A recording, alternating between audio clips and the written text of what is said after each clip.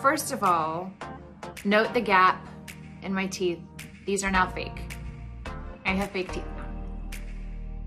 This is me when I was, I don't know how old I was. I must have been, I don't know, 10 or 11, 12 maybe, and I was holding my baby cousin. I had a really beautiful, simple upbringing.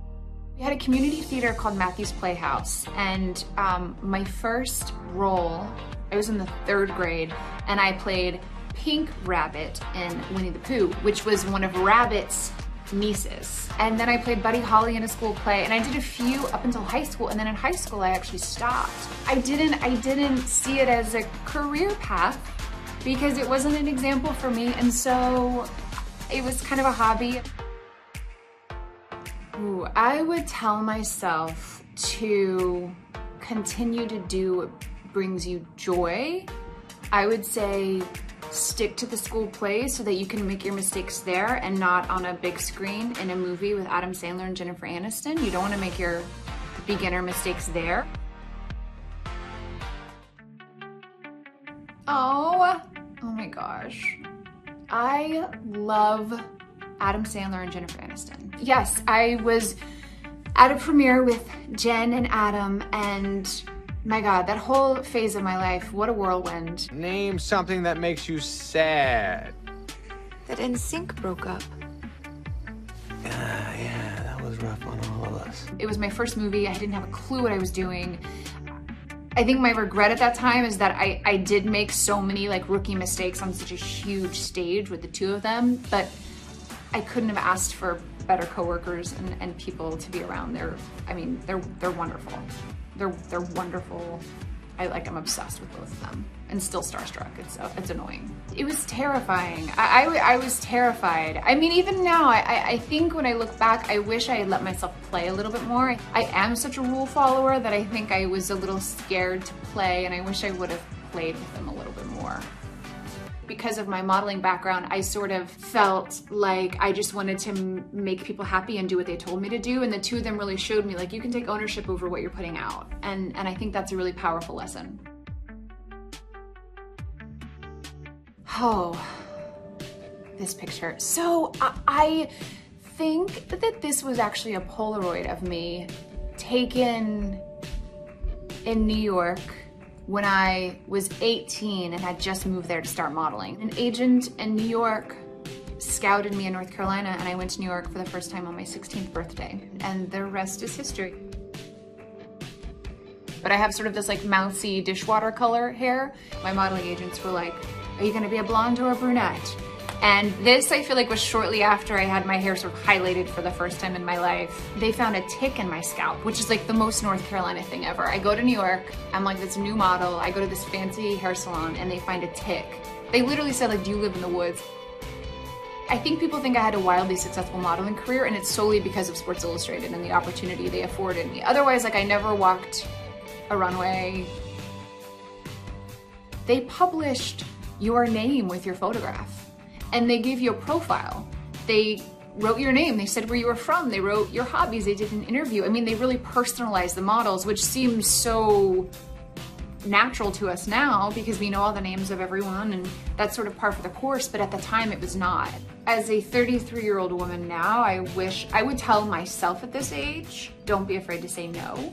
The business wasn't as healthy as it is now, and I think you could get yourself into hairy situations at work that were like unprofessional by all standards, but because it's modeling and it's fashion and you have children working in the business, it was just par for the course. I wish that I could tell my younger self at this age, if you feel uncomfortable or if alarm bells are ringing, say no and walk away.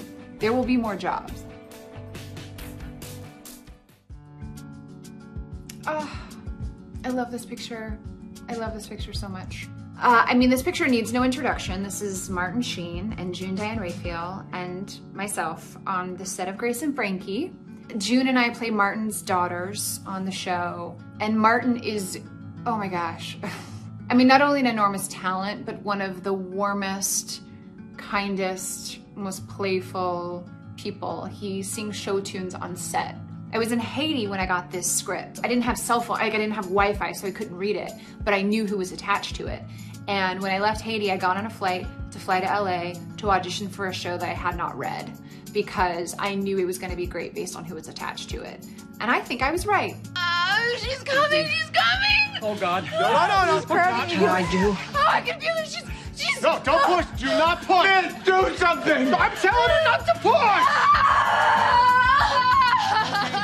Oh my God, I think she's in my pants. What? Oh. A shared experience with all mothers is who am I moving forward? And what is my life moving forward? And who am I to my kids? And I think that's something that I really have in common with Mallory, is she's trying to figure out what is her identity as a woman and a mother, and how does that change now that she has 4 children.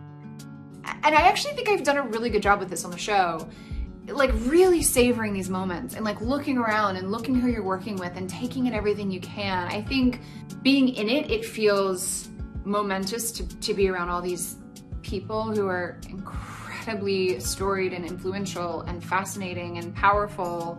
As we sort of wrap up our last season, when we go back to work, I really want to focus on savoring those moments, because when it's all over, I think I'll look back on what a rare, beautiful experience it all was.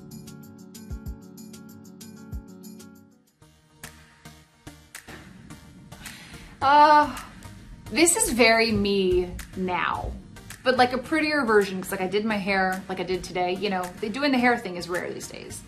But this is a very sort of like all moms in 2020, 2021 photograph, because there's just a mess around me. My kids have taped things to the walls, they've drawn on the pillows, there are markers and instruments and laundry and all sorts of things that have yet to be picked up, but I'm taking a moment for myself. There are so many things that are out of our control right now. So many things. I don't know, my work was shut down because of COVID. I don't know when I'm going back to work. I don't know when my kids are going back to school. I don't know when I'll see my parents again. That I think when you can control one thing that just makes you feel happy, it's so important to hold on to that. And if that is cooking that one recipe in the morning that makes you feel good, if that is taking 5 minutes to meditate or work out, if that is plugging in a Febreze plug-in and making your house smell nice so that you can fool yourself into thinking you've created a better home than you have, you hold on to whatever you can to control the little things.